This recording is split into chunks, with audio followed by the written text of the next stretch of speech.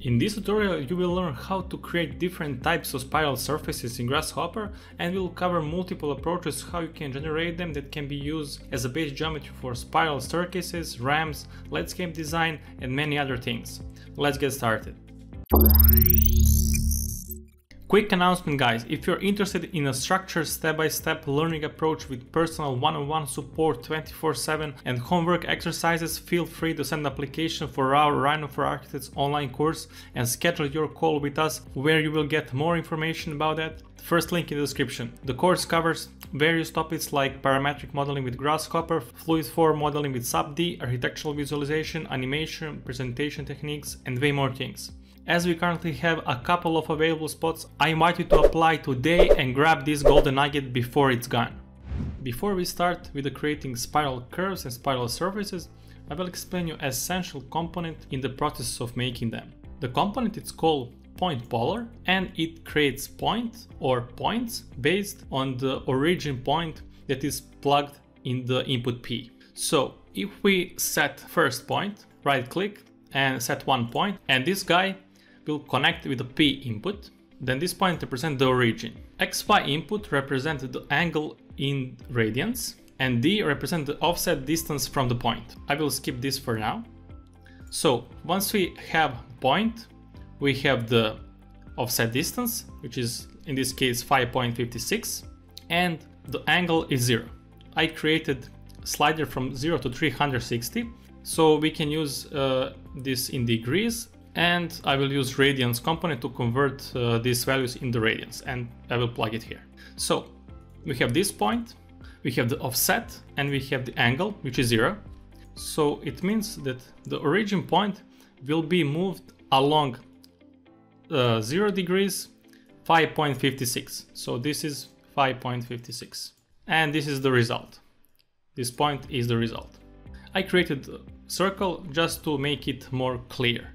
If I change this slide, you can see how the position of the point is modified based on this angle. But the distance stays the same. If I change the distance, then the point is modified as well. Alright, and the Z input represents another angle in radians. It means if you want to rotate this in Z direction. Let me explain. Here we set the angle, and we have this angle here.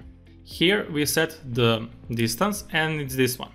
Because right now this one is 0, if we change this slider, then this point will be moved along the plane based on this direction and Z direction. So these two directions represent the plane of rotation of this point. So if we change this slider, the point will be rotated based on the plane I sketch here. So if we change, let's say, from 0 to 30, this point will be moved for, let's say, 30 degrees along this direction.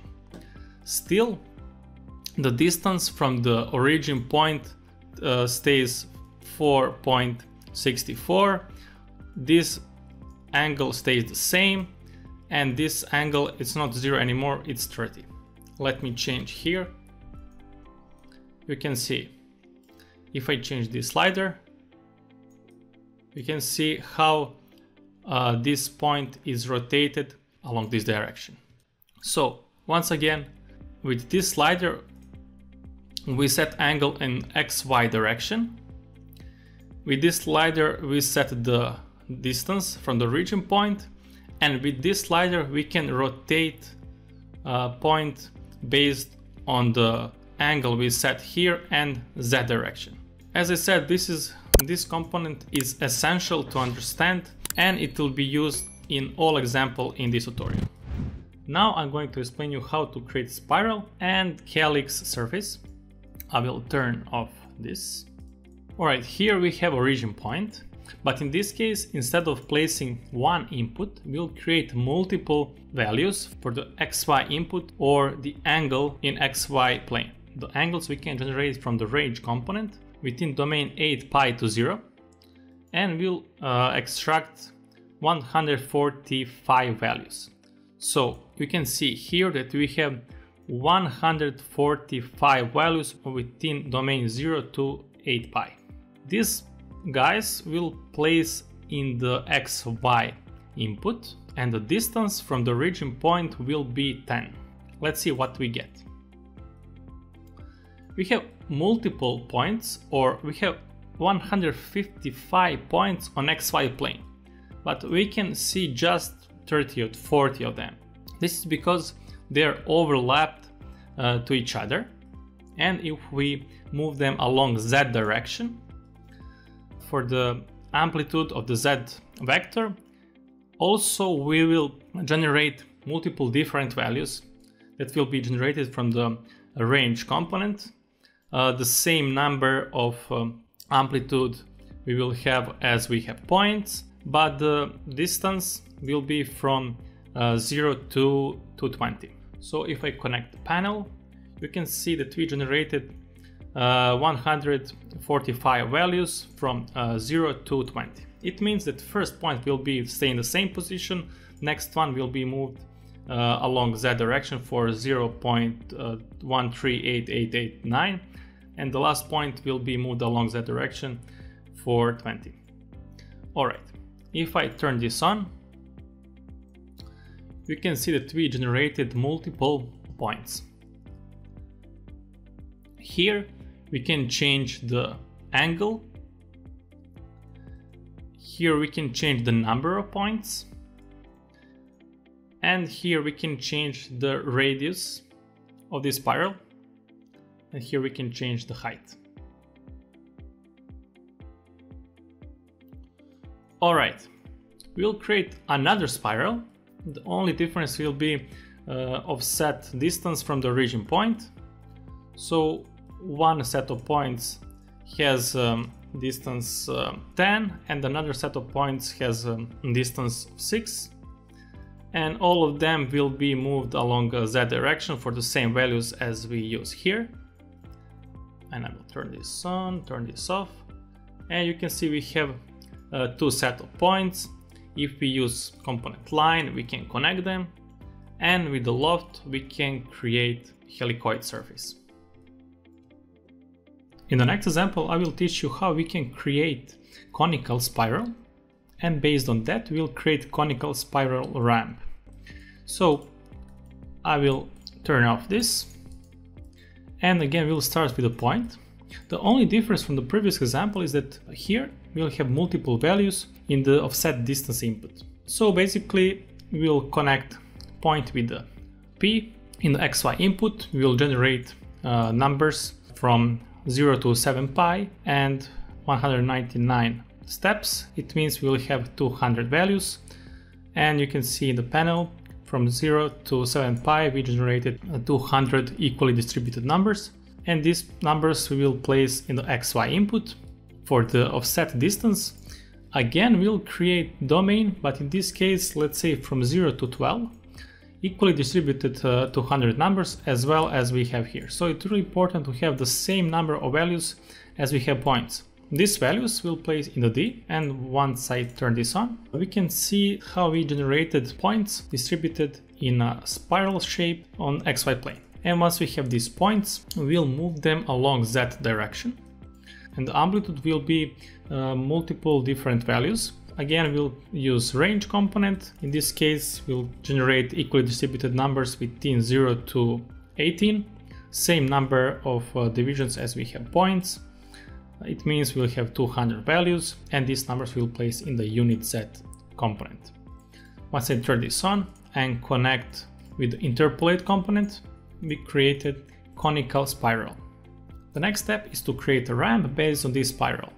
In order to create that, we need to extract horizontal plane on the curve based on these points. So basically we need to take out curve parameter for each point. That's why we will project 200 points we have here on the curve using curve closest point, and in the output we have T. This is curve parameter at each point. And once we connect T with the horizontal frame component, in the C goes the curve, we can create horizontal frames. Now the next step is to take out y direction of each plane, and using this direction we can create SD align. So that's why we're going to use deconstruct plane in order to extract y direction of each plane, and this direction will connect with the D input of the SD align. Start point will be origin of the plane, and here we set the length line or the width of the ramp. Once we have frames, deconstruct, origin goes in the start, direction will be opposite direction of the Y component, that's why we use reverse, and here we set the length of the line. Once I turn this on, you can see how we generated lines, and based on these lines with the loft component we can create conical spiral ramp. Alright, in the next example I will show you how we can combine polar point and graph mapper. I will turn off this for now.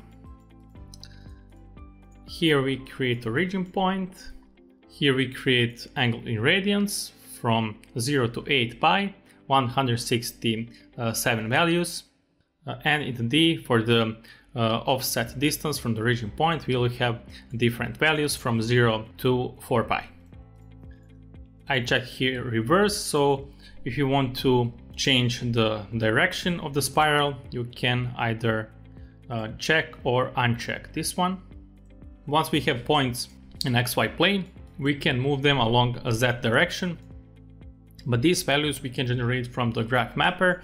First we'll create domain from 0 to 1 with the same values as we have points, and then these values we will remap using graph mapper, and these values from the graph mapper from 0 to 1 will remap to domain from 0.92 to 15.62.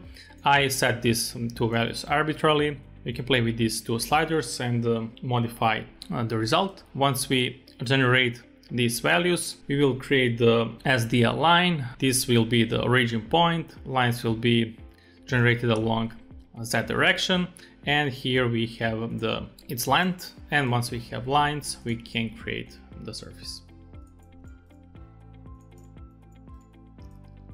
By changing this value, you can twist it even more. With this one, you can change the radius, and here we can modify the height of these lines. Alright, in the next example we will include input Z in order to create conical spiral surface. Here is the origin point. The angles we can generate from the range component from 0 to 5 pi, 165 values. Here we set offset distance from the origin point, and here we'll set for how much we want to rotate these points. First I will set to 0 and I will turn on this.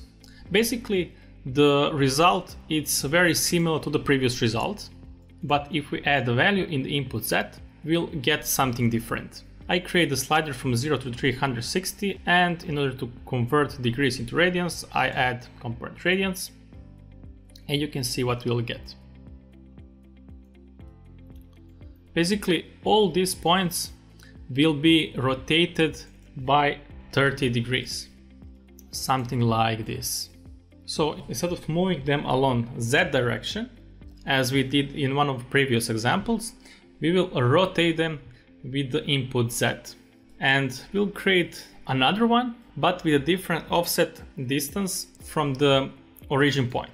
So the same origin point, same angles in XY, same Z angle for the rotation, but different offset distance.